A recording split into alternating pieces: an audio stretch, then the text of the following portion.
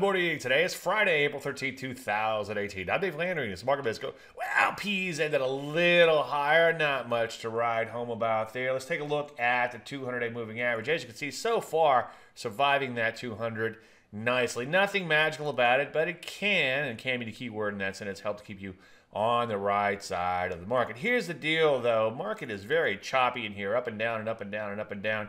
So I would be very cautious no matter what you do, especially as a trend follower. NASDAQ still looks like it could be in a little bit of trouble here. So far, it has bow tied down, but so far, as you just saw, it is bouncing off that 200-day moving average. You know, routine, take things one day at a time. Rusty ended a little higher yesterday, breaking out to multi-week highs. I wouldn't get too excited just yet, though. As you can see, sideways at best. So what do we do? Well, again, I think now's the time to sit on your hands and let things shake out. Let everybody else fight it out for now. See yesterday's Dave Landry's Weekly Charts for a lot more on that. Link is at the end. Any questions, as usual, Dave at DaveLandry.com. I'm Dave Landry, and you're Market Minute.